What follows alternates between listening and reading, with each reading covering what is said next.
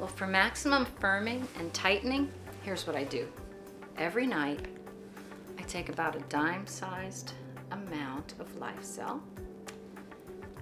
and then I dab it all over my face. I get all the areas of my face, and you'll notice I'm dabbing it. I'm not rubbing it in. And I pay special attention to this area on the neck.